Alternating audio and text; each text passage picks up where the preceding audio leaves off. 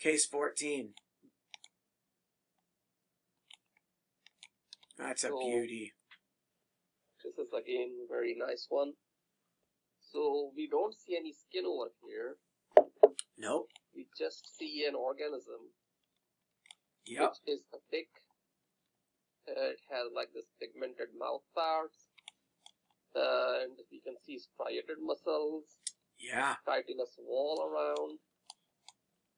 Kind of cool, huh? Yeah, so this is a tick. The mouth parts would be down here. The body kind of protruding up here. This is probably a section of one of its legs with like a little claw or, pincher on the end. I don't know what the proper term is. And I've always been fascinated. It's like a world within a world, right? It's like, the microanatomy of a tick. And these are skeletal muscle. And their skeletal muscle has peripheral nuclei just like ours. Isn't that wild? It's so crazy. And then what's all this stuff?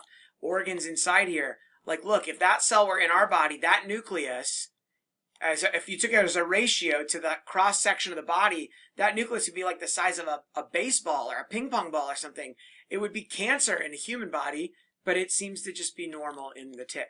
And I've often wondered what all these things are, and I went down a rabbit hole last night looking for this. There is surprisingly little that I could find of H&E sections of tick with an explanation of the microanatomy. So if you're watching this online and you know a good resource, please post a link to it. That would be great.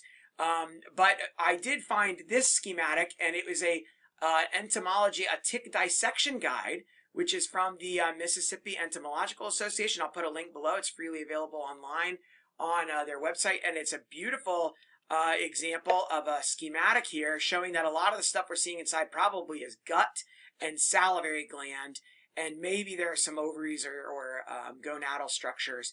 And then also the skeletal muscle, which is the only structure I can really recognize. And they show how to glue the tick down and peel off its scutum. And look at all, isn't that wild? So crazy. So anyway, go check that out if you're looking how to dissect a tick. And if you can tell me what all these different things are microscopically, that would be great. I've got another post on Kiko that shows another view of a cross-section of a tick.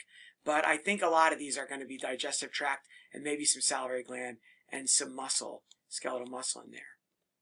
And I kind of wonder if that's like a brain structure. Some entomologists out there will watch us and be like, oh, bro, no, definitely not. But there is something called like a central ganglion, which I think is like the equivalent of a brain. I don't know. Pretty wild, huh?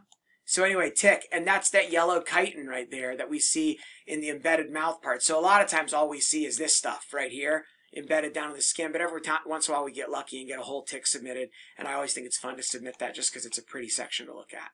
So tick microanatomy right here. And again, look at that jagged kind of geometric lines or linear structures that you see in the exoskeleton. You can see similar kind of shape in scabies mites, but this is way too big to be a scabies mite.